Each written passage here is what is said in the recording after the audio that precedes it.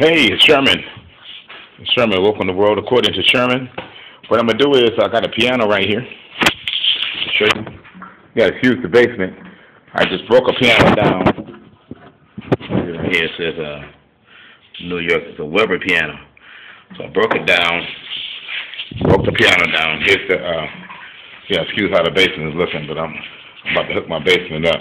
This is the part where the strings go on the piano, but I broke all that stuff down. Now this is going to be my little stage after it's over with. This is going to lay flat.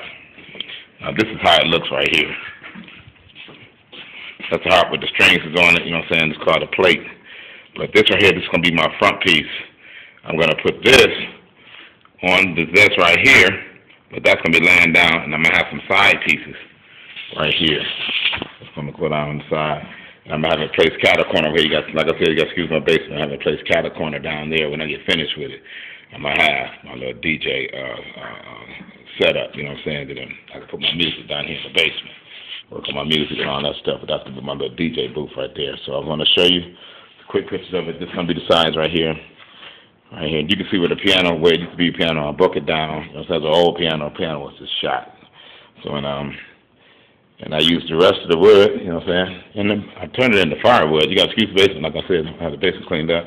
But over here, where you can't really see, there's a fireplace and all that stuff. But what I'm going to do is, I'll be back.